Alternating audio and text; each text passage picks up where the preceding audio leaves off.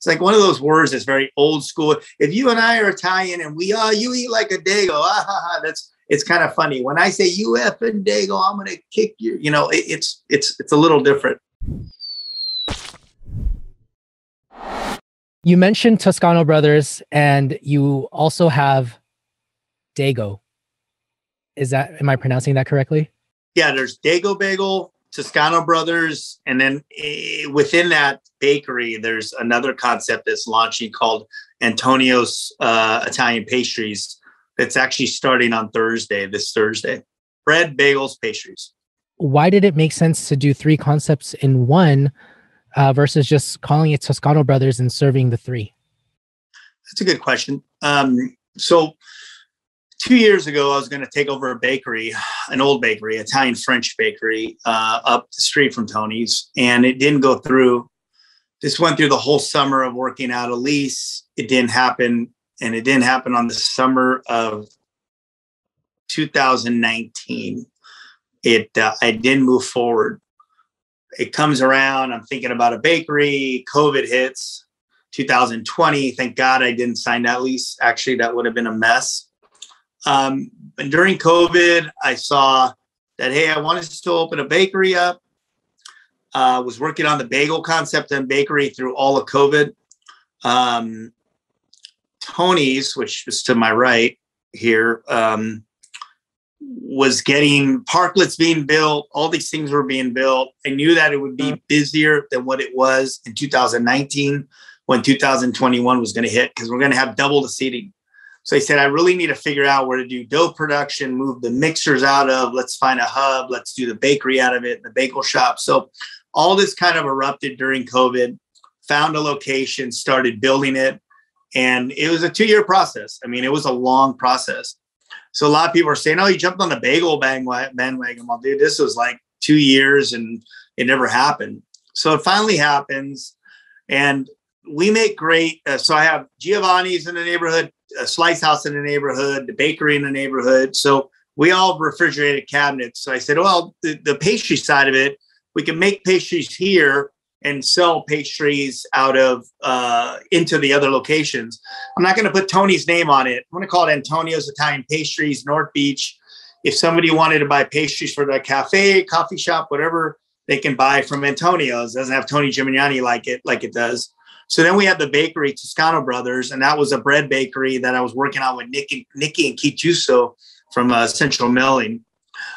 So that was the bread component. That was sourdough, 100% sourdough bread, baguettes, all these different breads. And then there was the bagel component. So it's funny. I was thinking of a bagel name during the whole pandemic. A friend of mine, who's also my attorney, Adam Sachs, he's a bread genius, magician, attorney on my pizza team. I taught him how to make pizzas. Him and I were working on bagels forever. The reason why it's called Dago Bagel, which you're like, why the heck did he call it Dago Bagel? Was during the middle of the pandemic, somebody was trying to close me. In the middle of the pandemic, Tony's was open, but 30% of all the restaurants were open. 70% were closed during the pandemic. So like you had Joe's, you had me, you had one guy there. Everybody, it was dark. And so when you're busy, it was busy. When you had Uber drivers out front and there was a stay-at-home order, it was insane with Uber drivers. It was just whoever was open was crazy in the pizza business. And anybody can say that unless they had 100 seats or over.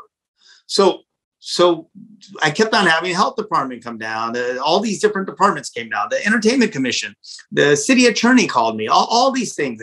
So who's complaining? Who's mad that I'm open right now? Like, come on, tell me. They wouldn't tell me. Somebody's calling in. Somebody's pissed. Anyways, we find out that it's a neighbor and a neighbor. We got into it in front of a bus stop, which I'm pointing to right here because I'm in my office right there. We're arguing. And he's with a friend who's mad that I'm open. So he's pissed off. He's mad. This friend I don't really know. He's a friend of the neighbors. We get into it. My wife's there. My GM's there. So later, several weeks later, we're in front of Tony's, or I'm in front of Tony's, and the friend comes by and we get into it a little bit. He says, hey, who told you I called on you? And I said, look, you told me like a few weeks ago that you called on me. You showed me my phone. You said, have you ever been by your place at night? I said, I'm here every day. I said, just get out of here, man. He's all you effing Dagos are alike. You're nothing but effing Dagos. You come here, you're good for nothing. You're nothing but greasy wops. Hey, tough guy, you want to come around this building? Why don't you show me how much a tough guy you are, you effing Dago? I'm like, okay. Like, now this guy's pissed about me being Italian or Portuguese or Spanish. He's just mad that I'm a Dago. So I don't get into a fight with him. I told him to move along, pretty much get the F out of here. I could have punched the guy's lights out. Trust me, the guy's an older man. I don't know why he said it and what his deal was. I don't know. He moved along. I got pissed, called Adam, and he said, maybe you should go do a police report. I said, and I'm pissed. I'm just pissed because, you get into it with somebody and this guy's pointing at your neck, and you're just like, you're mad. And I'm mad right now. I'm getting red.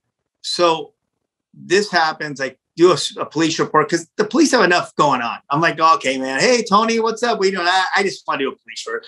Okay, this guy called me this. If the guy burns my place down, I wanted to at least know. He's a neighborhood kind of guy. This is what he's wearing. He wears black. He wears a hat. Okay, we took it down, blah, blah, blah. So I went back to the restaurant and I called Adam. I'm going to call it Dago Bagel. I'm Adam's attorney. I don't know about that.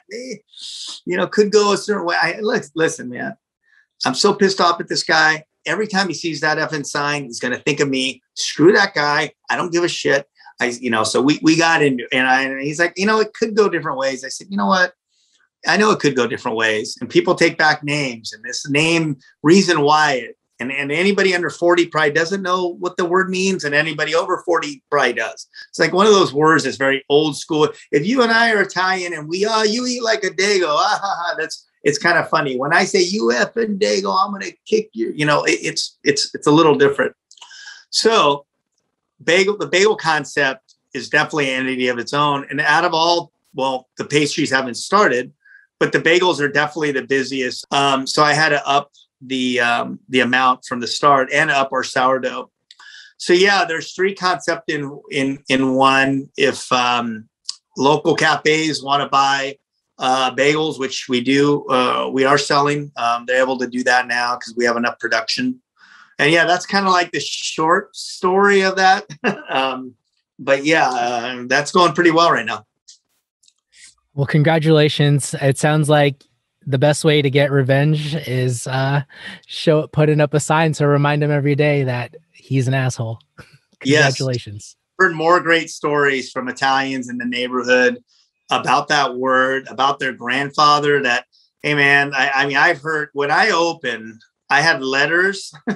I had letters. I had emails. I had people coming in telling me that they were bullied and they would call them that, or my grandfather or my dad hated that word. He did that. I'm glad you're taking that back. It was one of those things. And I remember that word too, growing up. We had a farm. We had my grandpa. We lived with my grandpa. So yeah, it was an interesting time, and I wasn't going to put it on Facebook, or I wasn't going to do a GoFundMe. It wasn't that. There's a lot more shit going on in this world. Trust me. There's a lot going on that are even more serious than this. I opened up my little store. The Chronicle wrote about it. It went national. Everybody was going crazy. I said, have you tried the bagels yet? I'd like you to try the bagels. I know the name's crazy. There's a new book coming out about racial, ethnic slurs, and I'm in this new book coming out, which was kind of interesting. So I told them the story, a writer who's from Berkeley, who lives in LA now. So it was interesting just from that little piece that happened and what I named this place to where it really became, where it really went to. But no, the bagels are pretty awesome. True New York bagel. Hey, you'll love it. I've turned more New Yorkers that have come in, old school New Yorkers that love it. So they're my best customers. I can't wait to try it. And I think we have a lot more people that have it on the radar now after you've described it. So thank you.